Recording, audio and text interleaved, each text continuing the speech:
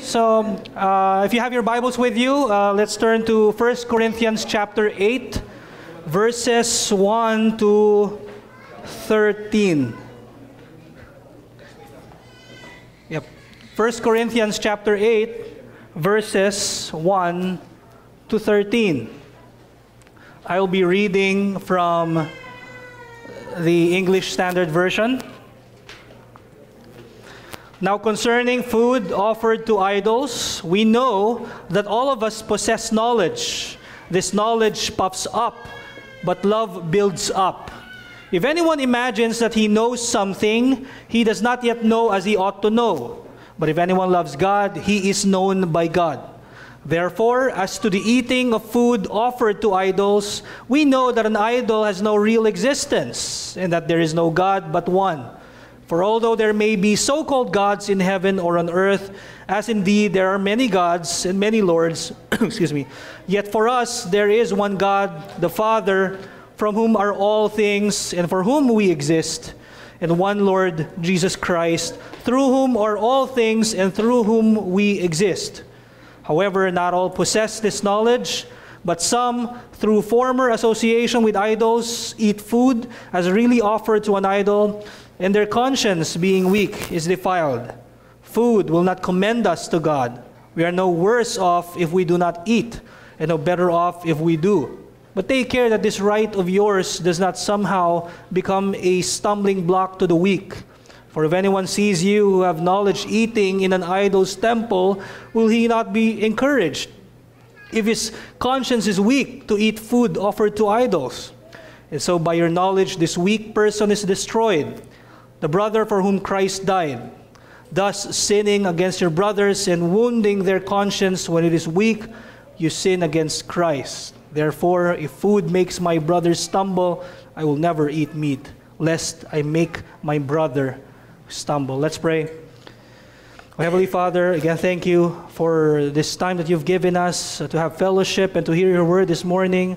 Oh Lord, it is our prayer that in this afternoon we would just delight on your word, and we'll learn more about this season, this holiday season that the world has been celebrating, oh Lord, and may we understand the reason why it is being celebrated in the first place. Again, thank you in Jesus' name, amen.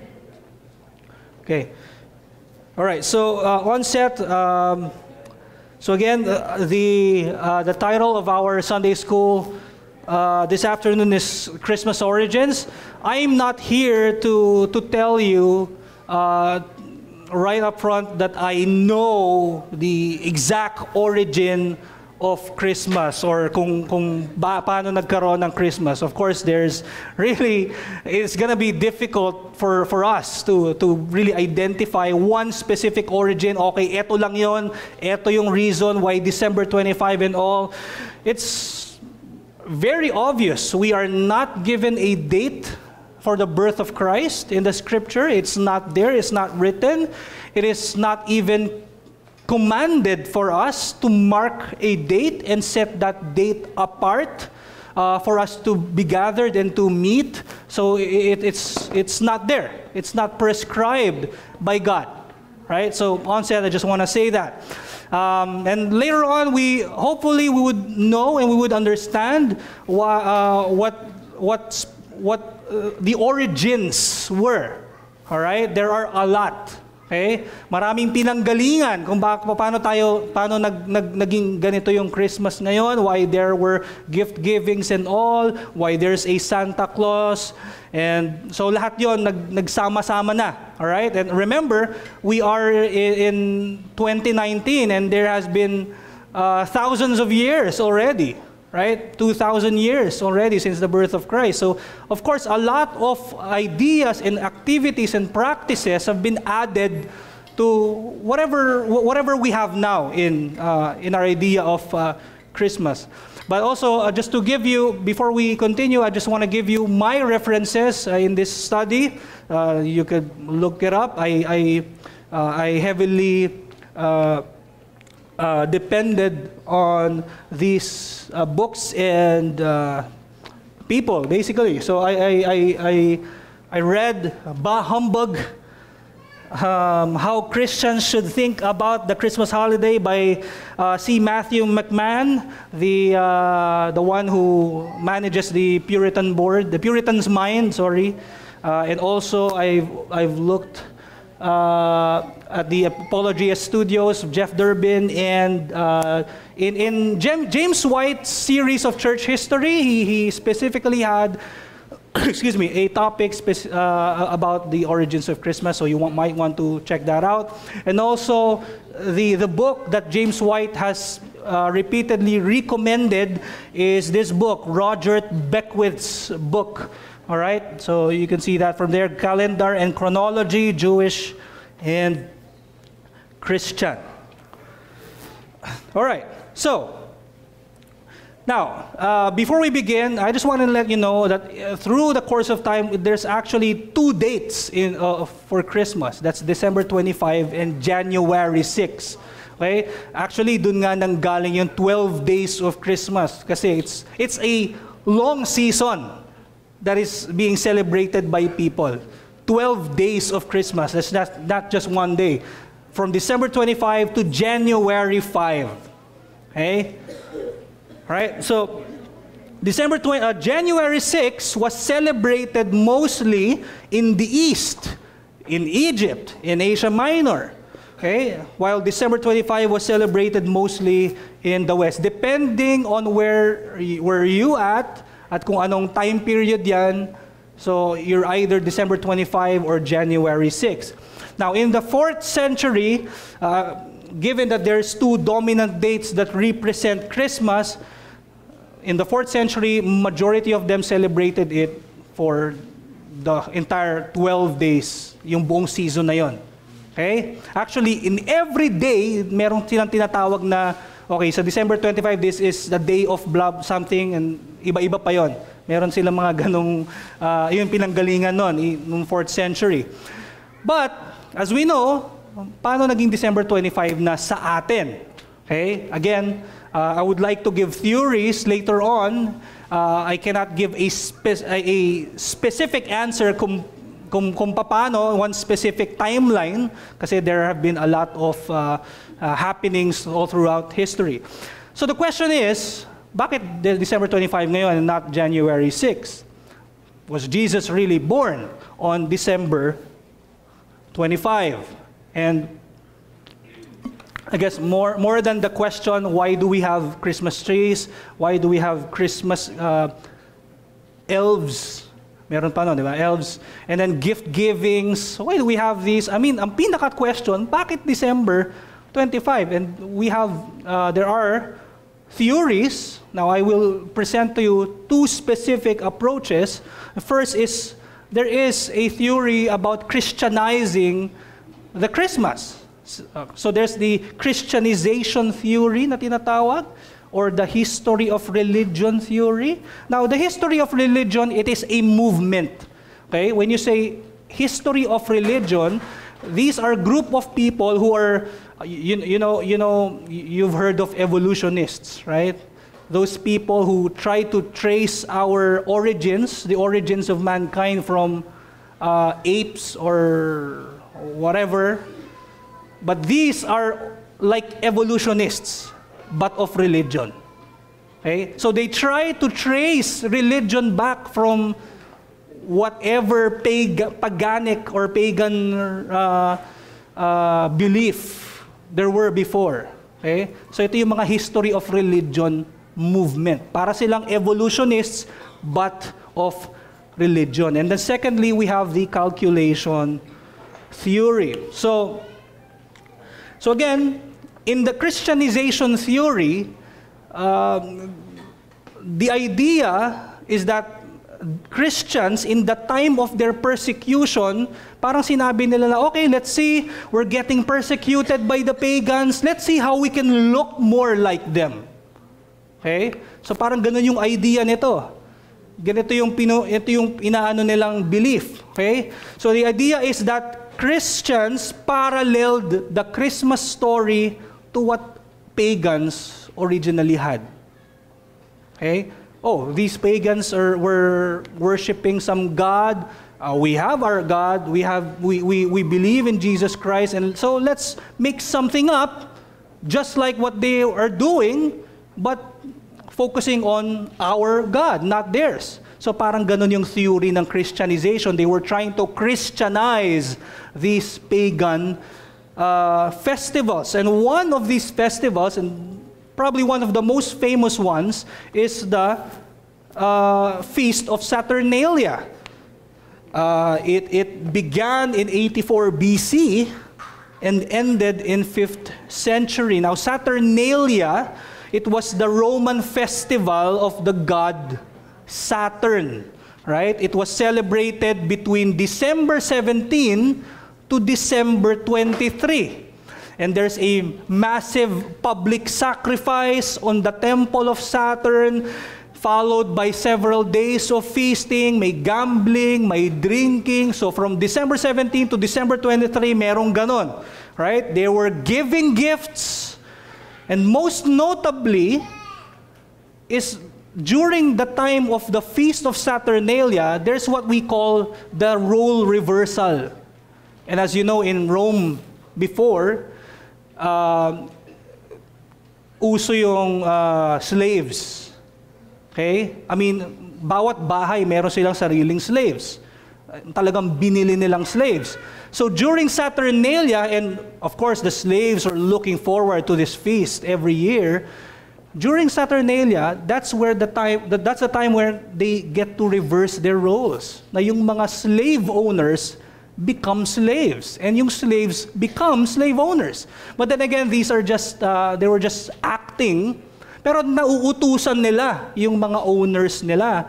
Utusan nilang gumawa ng mga bagay na yung mga slaves mismo ay ginagawa. It's a holiday when slaves were encouraged to even dine with their owners, or even talk back to them, even make them serve the slaves. So again, remember, Rome was a slave-owning society. So Saturnalia was a domestic religious holiday specifically designed to reverse what was considered the divinely ordained natural order of society. And the slaves were allowed to dine again with their owners, would boss them around. So pwede nilang gawin yon during this festival. And ano bang origin ng Saturnalia? Ang belief nila sa god nila na Saturn was si Saturn ruled Italy as a king, and for him there should be no slaves that should exist. Yun yung gusto ni God, yung god nila si Saturn. So yun yung basically ginagawa nila. And again, if you just search the internet about the origin of Christmas, this is the first origin, quote unquote, that the internet will show you. Saturnalia. It came from, Christmas originated from the feast of Saturnalia, because people were giving gifts, and it was during the time the same as Christmas. Another origin that people are saying na kung saan nanggaling ang Christmas was of the festival of Natali Invicti. This is December 25. It started on AD 274 by a Roman emperor, and it was a festival of the sun god Sol Invictus. Okay? And then even yung muka ni Sol Invictus, merong inscription sa mga coins, pero yung last inscription nun was found in AD 387, and then afterwards, wala na. But then again, people say that Christmas originated from either Saturnalia or from Sol Invictus, kasi December 25 yung birthday. December 25 yung feast. So, most likely, the Christians want to Christianize this festival, and yeah, we have Christmas. Palitan na lang natin si Sol Invictus ng Jesus Christ, and that's it. So that's the idea. Okay? And another, and by the way, this cult died in AD 387 because there was a rise of Christian theologians during that time. who preached against Sol Invictus or the religion of Sol Invictus. And one famous theologian who preached against this heavily was Augustine of Hippo. So he's one of them, okay? AD 387. And another, Origen, nasabi ay ang Christmas ay galing sa religion na to, is Mithraism, or the god Mithras. By the way, hindi ko sila inaano sa inyo. These are her pagan gods. Now, Mithras, it was said that Mithras was born on December 25. Oh, okay. So basically, baka doon nang galing yung Christmas natin. And maybe the Christians before wanted to make a Christian out of whatever festival Mithraism has. So we're gonna make our own. So ganun yung idea. Okay? So again, those historians who held to history of religion theory claims that Christians paralleled Christmas to what the pagans had, to be specific, Mithraism. But there's a problem here.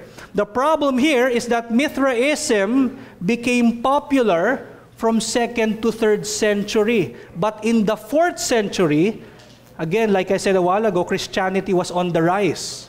I mean, having Augustine, right, and the Council of Nicaea during that time battling heresies, talagang on the rise ang Christianity. Sama mo pa si Constantine, the emperor.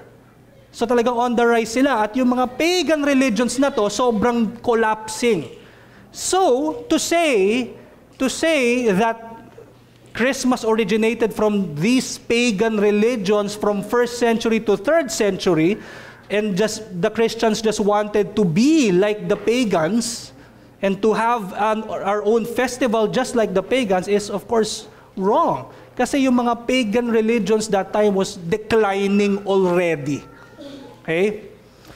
So, why would the Christians be looking to borrow from what's diminished or decreasing? Again, yun yung idea nito na the Christians wouldn't want to create another season paralleled to these pagan religions.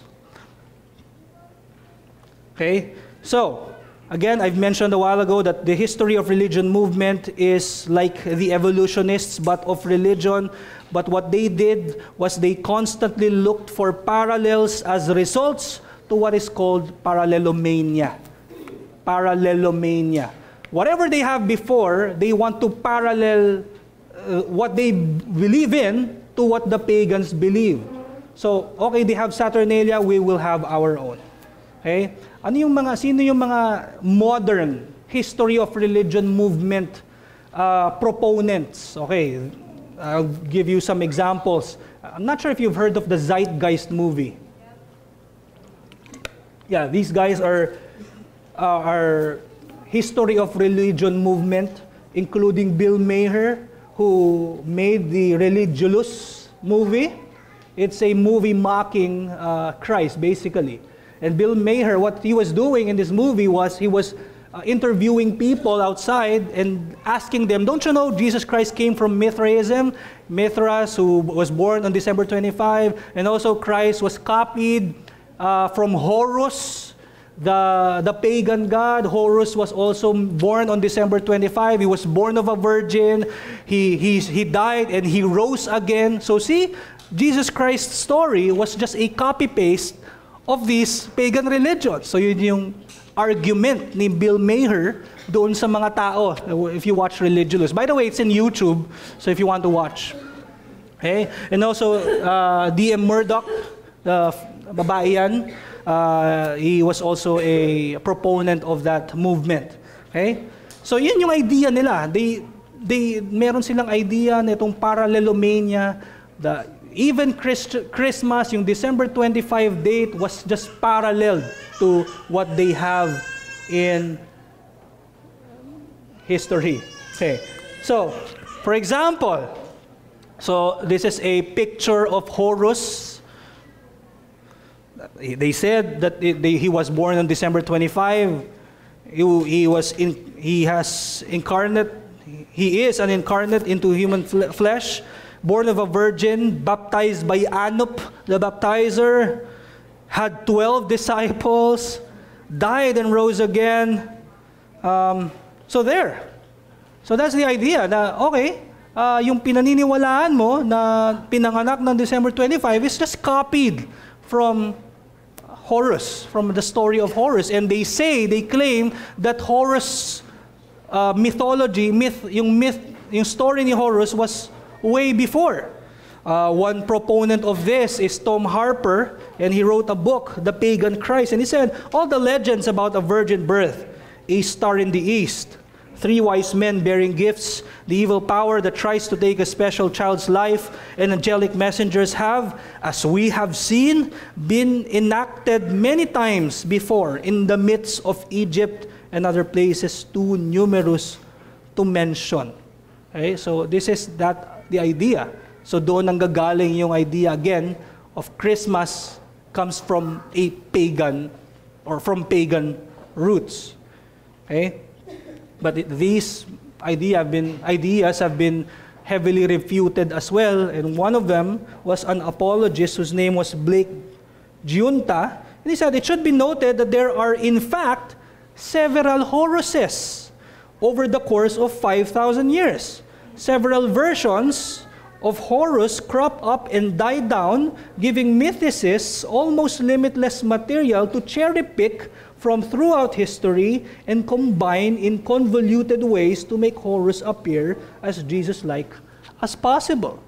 So there have been hundreds of Horuses in mythology, in all throughout history. Okay, and they have tried their best. Mythicists, yung mga naniniwala sa mga ganyan, they tried to cherry-pick the story of Christ and then they applied it to Horus. That's basically it. And then use it as an argument using one Horus to have that Jesus story. Pero maraming Horuses, sabi nga ni Blake. So, merong Horus the sun god, Horus foremost of Chem, napakarami yan. Actually, hindi ko na nilagay lahat. Alright? Si Horus the sun god, yan yung usually na ginagamit na katulad daw ni Christ. So basically, yung mga stories ng mga yan, kinumbine nila into just one. So for example, Horus the sun god became conflated with Horus the son of Isis and Osiris. Through these iterations, he moved from being the brother of Seth to son of Osiris and nephew of Seth, and endured several other evolutions. Basically, their story evolves. Okay? It was these people who at a later time evolved the myth that is Horus. So that is the Christianization theory. It is to say that, okay, I'm not gonna celebrate Christmas this season because galing yan sa pagan roots. And if someone defends that and say, na galing yan sa Saturnalia, galing yan sa Mithraism na religion, I mean, we can say that during that time, in Mithraism, and in the 4th century, Christianity was on the rise. And pagan religions were declining. So we can't say that Christians during that time was trying to copy the pagans. Hindi ganon, kasi on the rise na ang Christianity. So again, this is the Christianization theory that people use para masabi sa atin na, okay, you should not celebrate Christmas because it has pagan roots. All right, so that is the first. And by the way, sorry, na ano ko lang din, yung December 25th na date na birthday ni Sol Invictus came from just one source. And this is from this guy, si Dionysius Bar Salibi. Okay, and it's from this resource, yung chronograph. So yun lang. So isa lang ang source nun for us to say that it came from such pagan religion. Second is the calculation theory. This is the next prevailing theory which hypothesizes that many early Christians believed Jesus was conceived and crucified on the same day. Basically, they said na they actually gave a specific date sa mismong they gave Christian estimates ng pagkamatay ni Christ, March 25 and April 6, depending on how you calculate it. Now, in the Jewish calendar, iba kasi yung tawag nila. Hindi April, hindi March, hindi May. Tawag nila doon, iba-iba. Merong Tishri, merong Nisan. So, iba-iba. Now, I cannot equate March to their Nisan. Kasi nagva-vary talaga. Iba. Okay? Now, but in the Jewish calendar, they have estimated na it's either March 25 or April 6 ang death ni Christ. Because as we know, Christ died during the Passover, and this was the time na locate nila tong date na to as the Passover during that time, March 25 and April 6. Therefore, they dated Jesus' birth to December 25th. So, here's the reason why. Sorry. Here's the reason why. Remember, Christ died on the Passover. And during that time,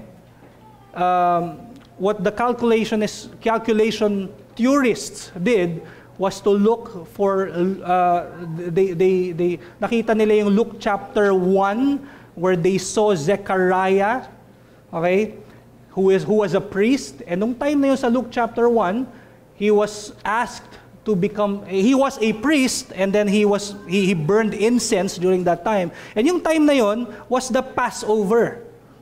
Okay? Now, kinount nila yon from that time up to, tas kinount nila hanggang December 25 na gets nila na yung pala'y pinanganak si Christ. Now, titingnan natin yon mas thoroughly. Okay? So, again, early Christian estimates of Jesus' death, March 25 or April 6, plus 9 months, it becomes December 25th or January 6. Now, let's look at Luke chapter 1, verse 8 to 11. Now, while he was serving as priest before God, when his division was on duty, according to the custom of the priesthood, he was chosen by lot to enter the temple of the Lord and burn incense, and the whole multitude of the people were praying outside at the hour of incense, and there appeared to him an angel of the Lord standing on the right side of the altar of incense. So, here's the thing. So Luke chapter 1, where Zechariah was burning incense, he was the priest back there. And by the way, maraming priest nung time na yon. If you go to 1 Chronicles chapter 24, makikita nyo doon where the priests were grouped. First group, second group, third group. Tapos makikita nyo din na merong, I forgot the group number, ni Abijah sa 1 Chronicles 24. And then when you look at Luke chapter 1, it says there that Zechariah was from the group of Abijah. Okay? So it means that Zechariah was a priest back then. And he was, what he was doing was, nung time ng Luke chapter 1 was actually the Day of Atonement, or yung one day where the priests would actually serve in the temple. So in Luke chapter 1, when Zechariah was serving, it was during the Day of Atonement, and it was in mid-September. Okay? And then, it says in Luke chapter 1, verse 23, he went home and he rested after a few days. Usually, a priest, after serving in the temple, it usually takes 4 to 5 days. Okay? They have to stay there. So, that should be the end of September already.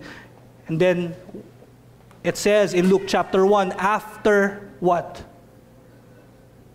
5 months, tinago daw ni Elizabeth. Remember, si Zechariah yung tatay ni John the Baptist. Luke chapter 1, if you look there, nung umuwi na si Zechariah, nagpahinga ng another 5 months si Elizabeth, tinago niya yung pagbubuntis niya, and then afterwards, doon na tayo sa story when the angel Gabriel showed himself to Mary. Sabi doon sa Luke chapter 1, in the 6th month, Ibig sabihin, on the 6th month ng panganganak ni Elizabeth, who was the mother of John the Baptist, doon nagpakita si Gabriel kay Mary. So that was the end of March, the Annunciation, when the time was Gabriel showed himself to Mary. So 6-month pregnant nito si Elizabeth na nanay ni John the Baptist. So during that time, that was the end of March. At the same time, 6 months na si Elizabeth, and yun yung time na na-conceive si Jesus Christ nung nag-announce si Angel Gabriel. So from March, end of March, count 9 months, we have December.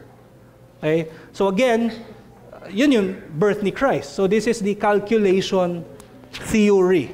Again, they have chosen March 25 before because it is the for the Jewish calendar, it was the most exact date when the Day of Atonement happened during the time of Zechariah. So they just had to count 9 months. Of course, hindi naman tayo 100% sure whether saktong 9 months yun, di ba? Minsan kasi napapaaga, minsan nadidelay ng 2 weeks. So hindi natin 100% sure yun, right? But then again, this is how they got December 25. And again, in 1st century, 2nd century, the birth of Christ was not celebrated. And there are historians, specifically Julius Africanus and Hippolytus, who first dated the conception to March 25th. And so they made December 25 then the birth of Christ after counting 9 months. Other Christians calculated the conception to April 6, kaya tayo merong January 6. Okay? So again, January 6 was celebrated mostly in the East, Egypt, in Asia Minor. December 25 was celebrated mostly in the West. Now, eventually, January 6 lost out to December 25 in popularity. I mean, napakarami lang nangyari, thousands of years. But even to this day, there's an actual church who celebrates Christmas every January 6, and that is the Armenian Orthodox Church. Hindi to Armenian na hindi Calvinist Armenian. It is in Armenia. Okay? Armenian Orthodox Church. And they claim to have apostolic evidence not only to when they celebrate Easter, but also to when to celebrate the birth of Christ. And these are the two theories. For me, calculation theory, for me, is the most convincing theory because Christians did not try to Christianize and model their holidays from pagans. While we're not 100% sure of the exact date when Jesus was born, I find the evidences from Scripture in the calculation theory more convincing than theories that are forced and historically inaccurate. But it is not to say that some elements in our Christmas celebration are not directly from other sources, other than Christian sources. Okay? Some of them may be from pagan roots, really. And that's true. Most of them absolutely have nothing to do with the birth of Christ. So tinakal lang natin kanina basically was yung date kung kailan siya pinanganak. But then there are still Christians who say na I won't celebrate Christmas because the Christmas trees did not come from the Bible or any word of God and all, blah blah blah, gift giving hindi galing doon, all Christmas lights and all. So yun. I can give you some examples. They say that the Christmas trees are originated from even from Saturnalia, sabi nila. Maraming origins. But I'll show you na specifically yung time when the Christmas trees were actually put into homes started in the time of Martin Luther. And it was said that Luther was the one who began to bring a fir tree or an evergreen tree inside the home. And he was walking home through the woods and may nakita siyang magandang puno where na natatakpan nun yung may mga stars na kumikinang and all sa likod. So, in his view, napakaganda. So, ang ginawa niya, kinut down niya yung tree at inuwi niya sa bahay para pakita sa wife niyang si Katarina. So, yun yung sabi nila na nag-originate daw yung Christmas trees. Santa Claus. As you've learned in the past week, na si Santa Claus has nothing to do with Jesus Christ. We know that originally, he was one of the participants in the Council of Nicaea, and doon sa story nga na hindi niya matiis yung heresy ni Arius. So sinampal niya or sinuntok niya si Arius. Of course, hindi natin pwede gawin yon. As you know, si Nicholas of Myra during that time, na church discipline siya after niyang ginawa to. And take note, yung church discipline ng time na yon, nakukulong sila. So nakulong si Saint Nicholas. But then, si Nicholas, kilala siya for his generosity. So nagbibigay talaga siya ng mga regalo sa mga bata. And so, also, some say na even sa Saturnalia daw galing yung gift giving. I believe that is too forced as well. So there's a lot of elements we can say na galing sa iba't ibang sources at nag-add up na lang sila dito sa season natin at it formed of what we know as Christmas. And so for Saint Nicholas, it was the pagans and the Roman Catholics who made him a public Christmas figure. So again, sila yung gumawa nun, hindi mga Kristiyano. And actually, gumawa pa sila ng St. Nicholas Day every December 6. And every December 6, what they do is they actually celebrate the St. Nicholas Day and worship on that day. Nagmimisa sila, Roman Catholics. So, they had an actual Mass for St. Nicholas Day. And people were giving gifts to each other in the name of St. Nicholas.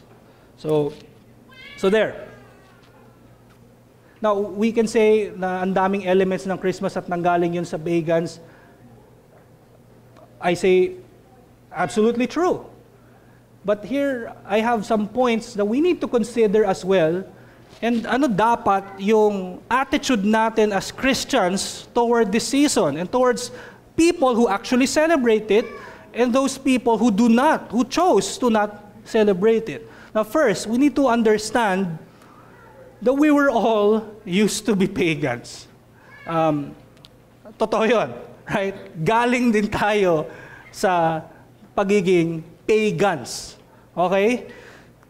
Ephesians chapter 2, verse 1 to 3 is, I think, the most descriptive of how paganic we were before we were made alive by Christ. And you were dead in trespasses and sins. We were walking and following the course of this world. We were following Satan, the spirit that is now at work in the sons of disobedience, among whom we all once lived in the passions of our flesh, carrying out the desires of the body and the mind, and were by nature children of wrath, like the rest of mankind. So that's the first point. Understand that. Lahat tayo ay sabi nga ni Pastor Mark kanina, we were all enemies of God.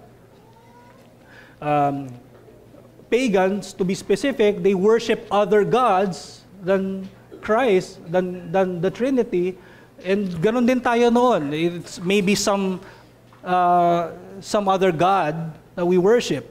Second, if we violate other people's conscience and tell them not to celebrate Christmas, because of its pagan roots, we should be consistent by not celebrating or owning other things or activities we have or we do that also has pagan roots. Now, for those married people who have wedding rings, these are used in Roman countries before for idol worship. So if we say that let's not celebrate Christmas because it came from pagan roots, then let's remove our wedding. No, just kidding. Ganon din, yung idea, right? Also, Thursdays come from Thor's Day. You know Thor, the mythological creature, huh? Thor, Norse god, yes. The Marvel guy, yes. So Thursday. So doon din galing yun. So are we saying that we're not gonna celebrate? If your birthday falls on a Thursday, we're not gonna celebrate it. So, okay, it's Thursdays today. It's Thursdays today. I'm not gonna go outside. I'm just gonna stay here. So, diba? So, but you see,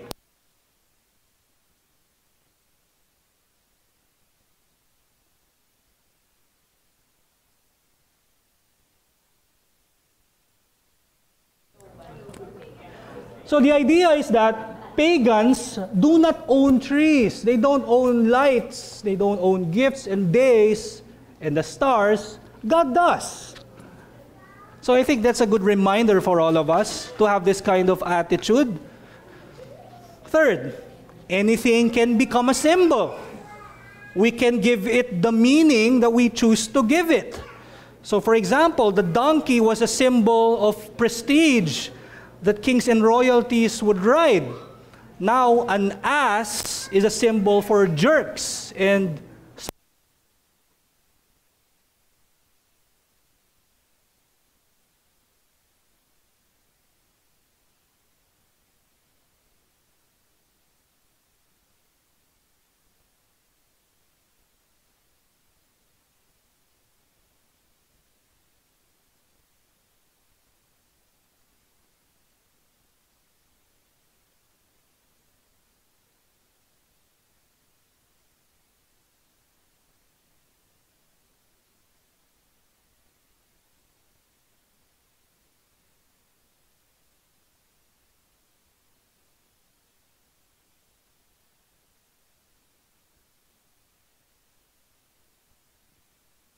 can become a symbol.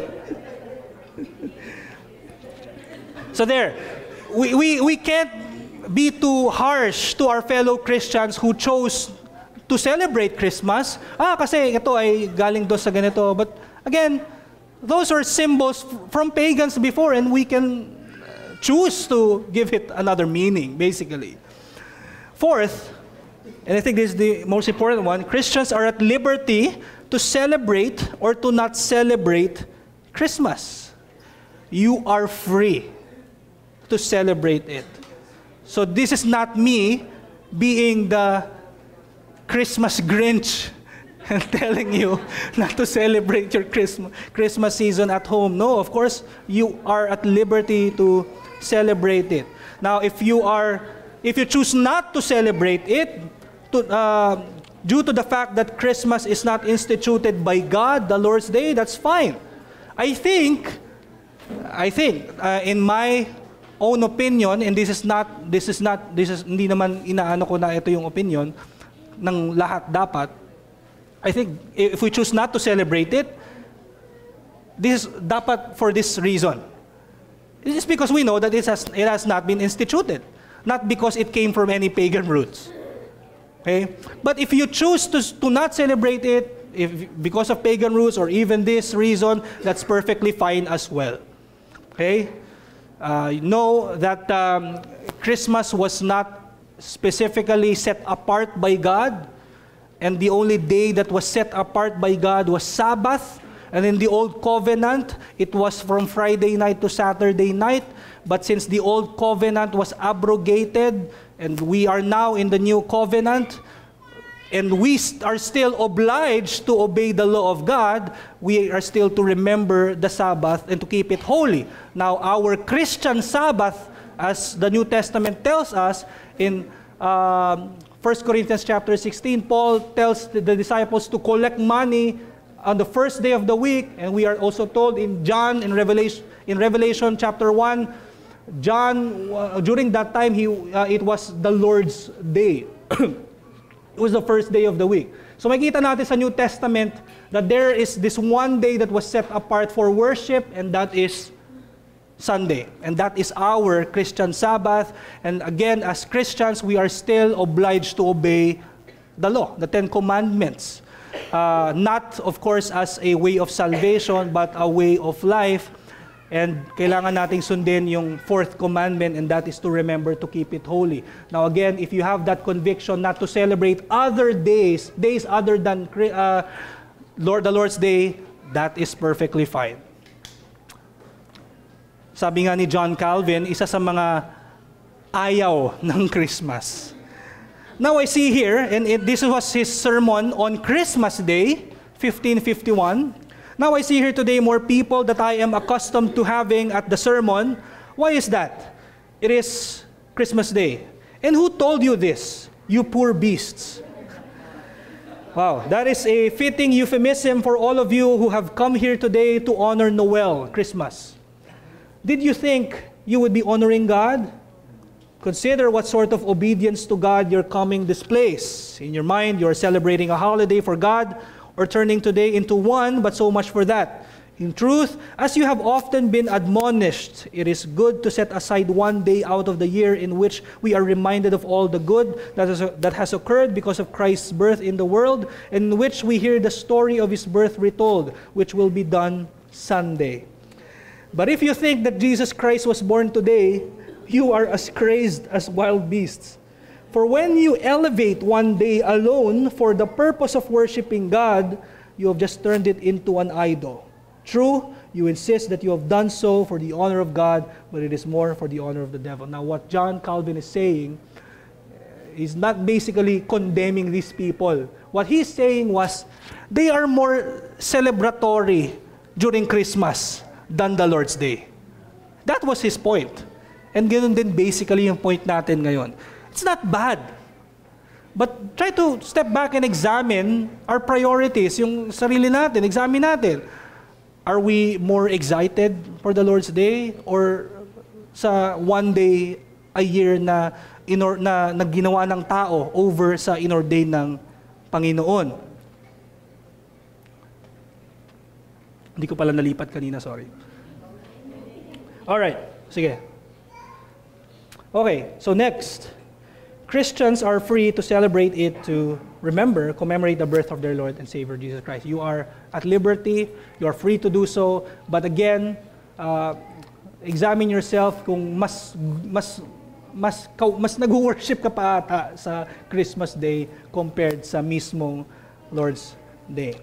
Okay? Again, there's no biblical mandate against birthday celebrations or wedding anniversaries or parties. If Christians want to have a worldwide celebration of the birth of Christ, then they are absolutely permitted to do so. But if you're going to celebrate Christmas, make sure you don't treat it in a more elevated way than the Lord's Day. Now, in the passage we read a while ago, 1 Corinthians chapter 8, verses 1 to 13, Paul was telling the Corinthian church to watch out when they eat the food offered to idols, that the eating itself is not bad, but making others stumble because of it is considered sin. Now, question is, did Paul have any problems eating meat sacrificed to idols? Did he have a problem with his conscience to participate in something that had pagan roots? Not at all. His conscience was clear, knowing that food does not commend us to God, whether we eat it or not. I mean, trees do not commend us to God, or gifts. This is why we should let other Christians who celebrate Christmas, to let them be. They are at liberty. Okay? Even if these elements come from pagan roots. Even kung mismong December 25 I doubt, even kung galing yun sa Saturnalia. Who cares? Paul didn't have problem celebrating or eating a food offered to idols. Now, in our confession of faith, God alone is Lord of the conscience, and He has left it free from human doctrines and commandments that are in any way contrary to His word or not contained in it. So, believing such doctrines or obeying such commands out of conscience is a betrayal of true liberty of conscience. Requiring implicit faith or absolute and blind obedience destroys liberty of conscience and reason as well. But in the next article, he's saying, basically, this article 2 is basically saying, they're basically saying that our conscience should be captive by the Word of God alone. But in the third article, it says, those who use Christian liberty as an excuse to practice any sin or nurture any sinful desire pervert the main objective of the grace of the gospel to their own destruction. And they completely destroy the purpose of Christian liberty. This purpose is that we, having been delivered from the hands of all our enemies, may serve the Lord without fear, in holiness and righteousness before Him all the days of our lives. So again, a Christian is at liberty to celebrate it, but as we know, it is not a mandated day. So please, make sure that we revere the Lord's Day more than any other days. But you're free to celebrate it. I think malinaw naman siguro sa inyo. Okay. And lastly, well, this should be an opportunity to evangelize. I think it should be a task for every Christian. I mean, people are talking freely about Christ more than any time of the year. It's like the world is doing the heavy lifting for us by playing songs about Christ or heralding His message about God saving sinners through Jesus. Then let us also use that opportunity to show them and to tell them not just about His birth, but about His life, His death, and His resurrection. That ends our study this afternoon. Next week, we will have Pastor Mon, who will lead us in worship and also in Sunday school. Sa worship service, his topic is about elder duties to members, and then kabaliktaran nun yung Sunday school, members to elders. And I hope this would help us next month when we constitute